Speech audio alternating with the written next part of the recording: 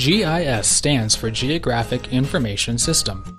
Using computer hardware, software, and a ton of raw data, we can explore the fundamental principle of geography, that location is important in people's lives. Using GIS, we can view, understand, question, visualize, and interpret data in visual ways that reveal relationships and patterns, which allows us to make better decisions. For example, a meteorologist might study the paths of hurricanes to predict where and when they might occur in the future. A city planner can choose the best location for a new park or hospital, ensuring that they are built in the place where they're needed the most.